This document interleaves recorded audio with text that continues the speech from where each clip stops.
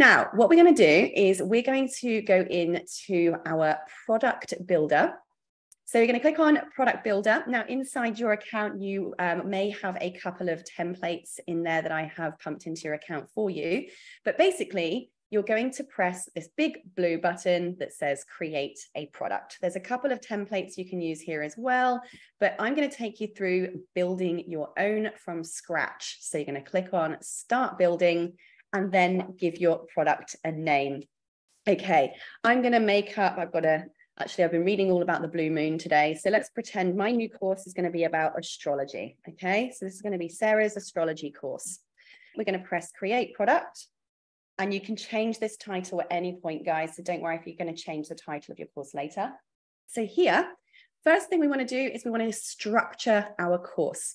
So we're going to structure this out and we are going to, first of all, give it modules. Now, categories mean modules. So I might, for instance, call this module save. You can see there, I can change this even to introduction, maybe introduction to the course. This is where I can have a little video that says, welcome to the course, tell people what to expect from my course, give them maybe the workbook inside this lesson. And then I can go in, let's pretend this has got 3 modules. I'm just going to do another module, press that little add structure, module 2, save.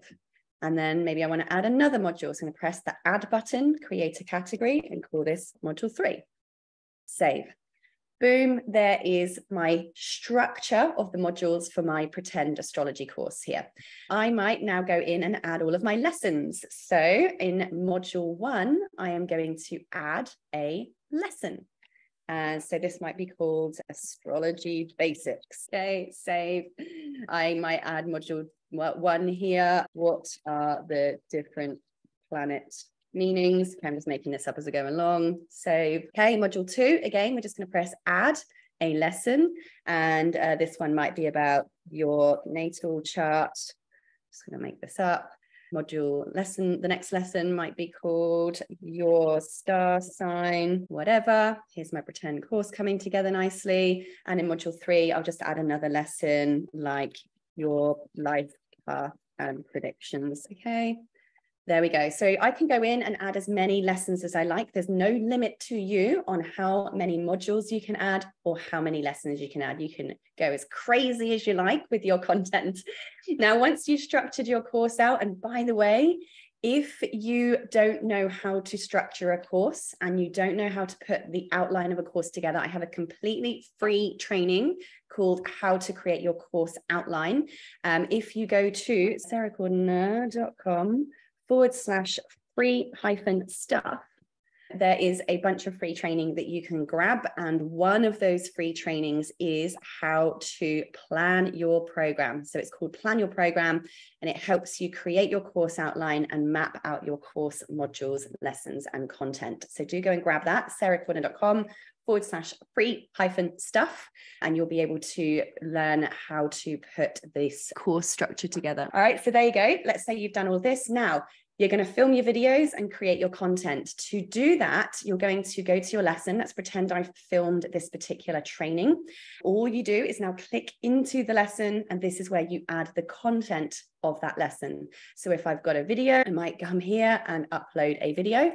I'm not going to do that now because it will be very slow with me live streaming right now. You can also add a little thumbnail for that lesson. So when the student is basically progressing through each of your lessons, it just looks pretty as well. This thumbnail might say lesson 1, lesson 2, lesson 3, and so on right here.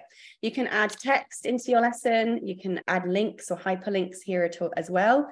And you can even add files. So if I wanted to have a workbook or a worksheet in this lesson, all you do is upload it here and the student will be able to download it from their lesson. So I'm going to press save and boom, that lesson is now ready. Of course, I would just now go through into each lesson and do exactly the same thing. Click on here, upload the video, add the little cover image saying lesson 2, put in any notes that they might want to have. Maybe you want to paste in a transcript. I don't know, whatever you might want to use the section for. You get to be the creator of this.